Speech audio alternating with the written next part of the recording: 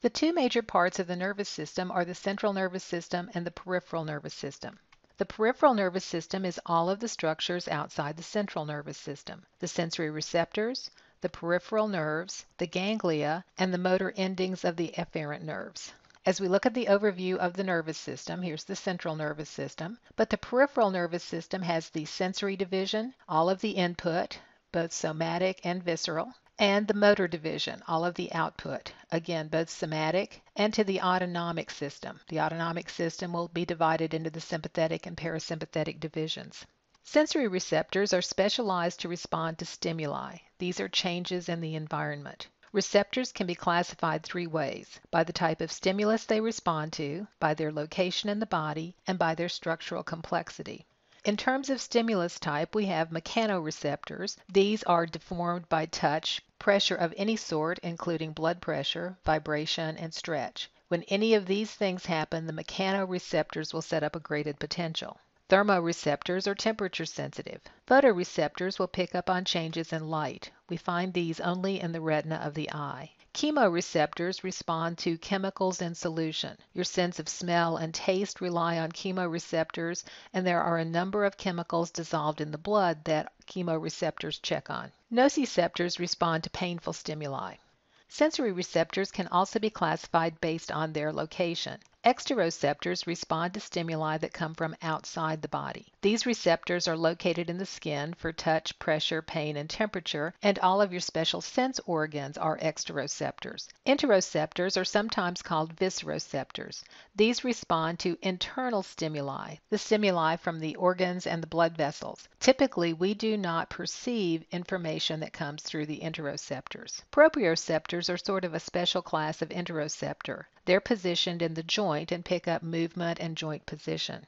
Structurally, sensory receptors are either complex or simple. The complex receptors are the special senses, the eye, the ear, and so forth. Your structurally simple receptors pick up your general senses. These are your tactile sensations of touch, pressure, stretch, and vibration, temperature, pain, and your sense of muscle position and stretch. These are all modified dendritic endings of sensory neurons. Some of these are what we call free nerve endings or non-encapsulated dendrites. Others are encapsulated nerve endings. Non-encapsulated or free nerve endings are very abundant in the epithelial tissue and in your connective tissue. Most of these are non-myelinated nerves, the small diameter group C type of fibers. The distal endings of the dendrites have knob-like swellings on them. They respond mostly to temperature and pain and to light touch and itch. The root hair plexuses are non-encapsulated dendrites. Encapsulated nerve endings are connective tissue capsules around the ends of dendrites. These are all mechanoreceptors. They pick up pressure and touch. Meissner's corpuscles and Pacinian corpuscles are examples of encapsulated nerve endings. There are groups of these nerve endings that are put in special locations. This way you feel pain precisely. You can feel something in your pinky finger, but you don't feel it in your whole hand. Proprioception, things like muscle spindles, Golgi tendon organs, joint kinesthetic receptors, are also encapsulated nerve endings. Sensation is your awareness of stimuli. This is what you feel. Perception is how you interpret that feeling. Your perception of a stimulus is going to determine how you respond to it. For example, if you have a pebble in your shoe, you sense pressure, that's the sensation, but you feel discomfort. As a result, you're going to act to remove the pebble from your shoe so you no longer feel discomfort. The somatosensory system has three levels of organization: the receptor level, which is what you pick up with your sensory receptors, the circuit level, which are the neurons that ascend up the spinal cord, and then the perceptual level, which is in the cerebral cortex. So as we look at the overview, we have the receptor level, where the receptors pick up information. A first-order sensory neuron will take that to the central nervous system. A second-order sensory neuron will take that up the spinal cord to the thalamus. And then a third-order sensory neuron takes this onto the cerebral cortex so that you can perceive the sensation. A few sensations will go straight to the cerebellum, and some will go to the cerebellum before they go to the thalamus. The ones that go to the cerebellum you typically don't perceive. In order to produce a sensation, we have to have two things. We have to have receptors in the area that are specific for that stimulus. Pressure receptors won't pick up temperature changes, for example. And we have to have the stimulus applied in the receptive field for that receptor. The stimulus has to be close enough to the receptor that the receptor picks it up. Once the stimulus is picked up by the receptor, something called transduction occurs. The stimulus energy is converted into a graded potential on the receptor and the dendrites of the receiving nerve. These graded potentials have to reach threshold to generate an action potential. We've got to get threshold to the axon hillock of the first order neuron. If that happens, then this first order neuron is stimulated. This is the neuron that will carry the information to the central nervous system. Sensory receptors will undergo adaptation. Adaptation is a phenomenon where the receptor becomes less sensitive to the stimulus and may even stop responding to the stimulus at all. As the receptor membranes become less responsive, they decline or stop transmitting. Some receptors are phasic receptors. They adapt very quickly. They signal the beginning or the end of a stimulus, but while the stimulus is constantly being applied, you don't particularly pick up on the stimulus. Receptors for pressure, touch, and smell are phasic. You put on clothes in the morning and you feel the pressure of your clothes momentarily, but then you start ignoring that pressure. That's the adaptation of those pressure receptors. Tonic receptors adapt much more slowly, if they adapt at all. Nociceptors do not adapt at all. They're the ones that pick up pain, and pain is a signal to your body that something is wrong. Proprioceptors also adapt either very slowly or not at all. Since these send information about your body position, you don't want your body to not ever know exactly what position you're in. The second level of processing in the somatosensory system is the circuit level. First-order sensory neurons conduct the impulses from the receptor to the spinal reflexes or the second-order neurons in the central nervous system. Most things that go to spinal reflexes also go on a second-order neuron up the spinal cord. The second-order sensory neuron is inside the central nervous system. It will trans impulses from the spinal cord up to the thalamus and sometimes to the cerebellum. Those impulses that go to the cerebellum are not perceived. The third-order sensory neurons conduct the impulses from the thalamus to the somatosensory cortex. Once the stimulus is in the somatosensory cortex, we can perceive the stimulus. The perceptual level of processing occurs in the cerebral cortex. The brain will use projection fibers to send the impulse to several places in the brain. The brain will interpret the stimulus based on the location and the receptor type. Sensory perception is very complex. Usually multiple parts of the brain are involved. Third-order neurons will branch and take sensory input to several areas in the cerebral cortex. For example, if you smell something baking, that's going to tickle your olfactory cortex, but you'll start going to memory areas to try to remember exactly what that is you're smelling. And then you'll start remembering the last time you ate it or what it tastes like, and you may begin salivating. So you trigger a whole cascade of perception in your brain.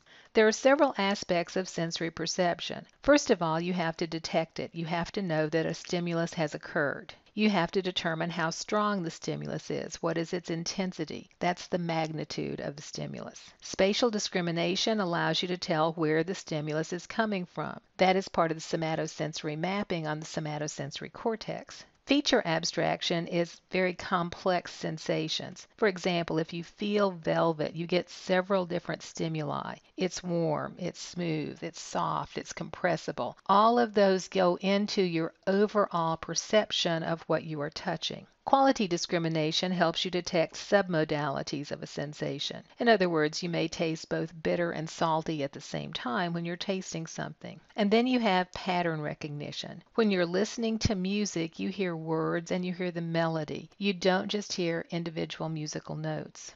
So to review the somatosensory processing, at the receptor level, we pick up the stimulus, and if it's strong enough, a first-order neuron will take it to the central nervous system. A second-order neuron takes it up the spinal cord to the thalamus. Some of them will go to the cerebellum, and then a third-order neuron takes it to the somatosensory cortex, and this is where perception occurs, the perceptual level of processing. Pain warns of actual or impending tissue damage. This allows you to take some sort of protective action. Several things can stimulate your pain receptors: extreme pressure and temperature, the release of histamine or bradykinin from damaged tissues, the release of potassium or ATP would indicate that cells have ruptured, and acids that could be the byproduct of metabolism can trigger this. Impulses will travel on fibers that release neurotransmitters glutamate and substance P. These are the two neurotransmitters that are most involved in mediating pain. Some pain impulses may be blocked naturally by the body by those endogenous opioids, the endorphins. All people perceive pain at the same stimulus intensity. That's your pain threshold. But pain tolerance varies from individual to individual. If we say someone is sensitive to pain, it means they have a low pain tolerance, not a low pain threshold. Your pain tolerance is somewhat determined by your genetic makeup, as is your response to various pain medications. Long-lasting or intense pain causes hyperalgia, which may lead to chronic pain and phantom limb pain. What happens is this pain goes through the spinal cord and you almost learn a pain reflex. Whenever the pain reflex is triggered, you will feel significant pain. It's crucial to manage pain early and very effectively. Phantom limb pain occurs when you feel a sensation in an amputated limb. Remember, your brain is wired to feel that that particular nerve is bringing information from, say, your big toe. If that nerve is stimulated, your brain still thinks that information is coming from your big toe, even though your big toe is gone. Referred pain is when pain from one area is being perceived as being from a different area. Visceral fibers travel with somatic fibers on nerves. The impulses of visceral fibers typically do not make it to the perceptual level of the brain, so you don't perceive those impulses. However, the visceral fibers that travel with the somatic fibers may irritate the somatic fibers. Those somatic fibers will get to the perceptual level of the brain, making the brain think that that pain is coming from the location of the sensory receptors. Here are some examples of referred pain. The visceral neurons that come from the heart are coupled with sensory neurons that come from the neck and cheek on the left side, as well as the left chest and up the left arm. Pain stimuli from the heart could irritate the neurons from these receptors. This would be translated in the brain as being from these areas, not necessarily from the heart. Gallbladder pain will refer to the right shoulder, pancreas up here to the right neck, and so on. Nerves are bundles of neuronal processes. They're enclosed in connective tissue wrappings. The endoneurium surrounds each individual axon or nerve process. The perineurium will surround bundles of nerves called fascicles, and the epineurium will surround the entire nerve. Just like muscles, the fibers and nerves are arranged in smaller bundles known as fascicles. So this is an entire nerve with the epineurium. We have fascicles or bundles of individual processes. The fascicles are surrounded by perineurium, and each individual process is surrounded by its own endoneurium. This is different from the myelin sheath that would be around the axon. Also, there are blood vessels that go along with the nerves to make sure that the nerves have an adequate blood supply.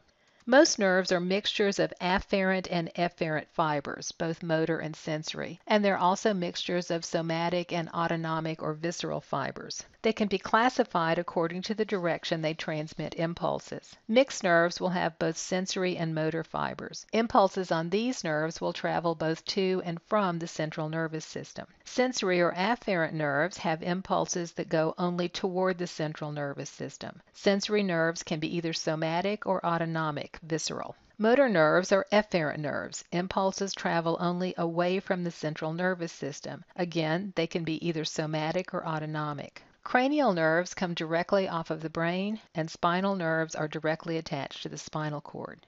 Ganglia are neuron cell bodies that are found in the peripheral nervous system. These were called nuclei in the central nervous system. The dorsal root ganglia are the cell bodies of sensory neurons. The efferent cell bodies and ganglia of the autonomic nervous system are motor neurons, and it's only in the autonomic nervous system that we have motor ganglia.